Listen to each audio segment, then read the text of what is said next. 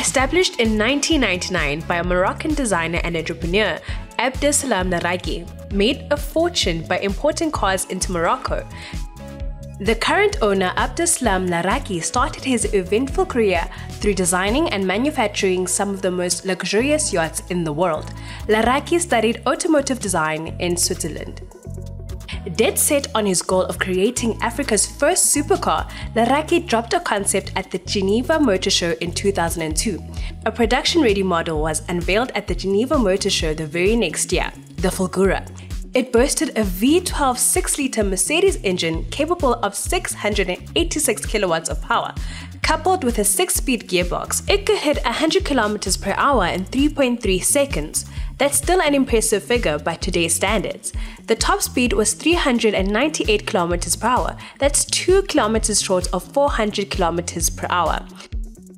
By 2006, these figures were amended and the 6-liter V12 could produce 544 kilowatts and was mated to a 7-speed gearbox capable of pushing the car from 0 to 100 in 3.4 seconds and to a top speed of 350 kilometers per hour.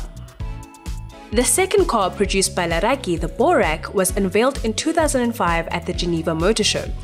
The 6-liter V12 Mercedes-powered beast of a Grand Tourer was set for production by 2011 the latest, and produced 400 kilowatts of power and could hit a top speed of 310 kilometers per hour and could accelerate from 0 to 100 in 4.5 seconds. Sadly, this car never saw production.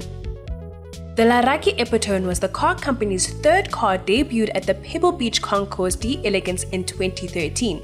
Only 9 such models were built, making this car exceptionally rare. This beast was powered by a C6 Corvette V8 twin-turbo engine. It had 2 different fuel tanks, one for normal petrol and one for 110-octane fuel. It produced around 882 kilowatts of power from the normal fuel tank and 1,287 kilowatts of power from the 110-octane fuel tank. The horsepower to weight ratio was 1:1 and was priced at $2 million. Laraki is an exceptional car manufacturer and is a testament to African craftsmanship as well as innovation. We'll be exploring more African manufacturers and bringing you more African-made vehicles, whether they travel on land, sea, or air. So, subscribe. See you next time. Shap shap bafethu.